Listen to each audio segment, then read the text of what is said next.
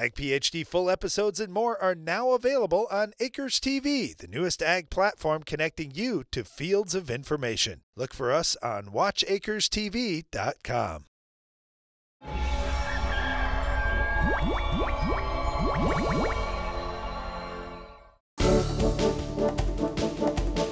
During our Farm Basics time today, we're going to answer the question, what is apical dominance in a plant? This is a very interesting one, and if you understand this concept, it really changes how you look at any plant out there. For example, I had a tree in my front yard. This is the first house I ever had. I was so excited about this tree. It was beautiful and it was coming up nice. You know, it's still a fairly young tree. Had a windstorm come and it broke off the main growing point in the center. Now the side branches were still there. Well, I looked at this tree every day out my front window and I thought, I need to take this out. And one of my best friends is a landscaper, and I said, you know, let's just take that tree out, let's put another one in. And he said, don't you touch that tree. This tree has got a good stem, it's got a great root system, it's gonna recover from this. You just lost apical dominance. And I'm like, apical what? And he said, well, apical dominance is that main growing point going up and kind of leading the growth of that plant. Don't worry, he said, you've got these nice side branches, it's eventually going to fill back in, and maybe it won't be quite as tall as it would have been, which could be a really good thing for you since it's right in front of your house. So I left the tree alone, and years later, it is fantastic, and I'm so glad I did. I learned first about apical dominance when it came to some of the ALS and sulfonylurea herbicides that we were using in soybeans.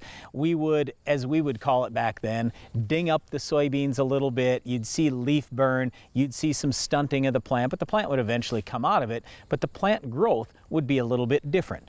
This apical dominance basically means, like in the soybean plant, that the plant keeps growing up and that main bud at the top, that main growing point, that's the one that's in control. That's the dominant one.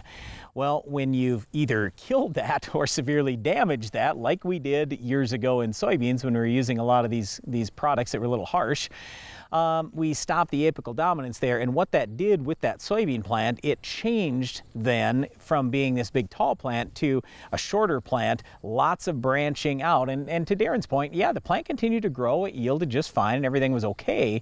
It's just that the plant looked a lot different. Well, and you see it in orchards all the time where you think, oh, okay, they probably trimmed those apple trees up so the apples were easier to pick. Hey, if you've got an apple tree that keeps growing taller and taller, it is going to be really difficult to pick the apples. But what happens? If you take that top part of the tree off, now you've got a little less tree to feed and there's more energy, more juice going to every one of those apples. You get great apples, you get nice branching to the side, and the same thing happens in our crops like soybeans, for example. If anything happens to stop the top growth, like Brian was saying, oftentimes we get more branching, and you think about it, you still have that big stalk, you still have that big root system, and now all that energy and that water and all those nutrients are getting pushed out to less growth and more of the fruit that you're setting on that plant. All right, so that's apical dominance. I don't know that we've ever talked about this on Ag PhD before, but it is something that we discuss as agronomists and as farmers, and I just thought you might find this interesting today. Well, we want to stop more than just the apical dominance on our Weed of the Week. Can you identify this week's weed?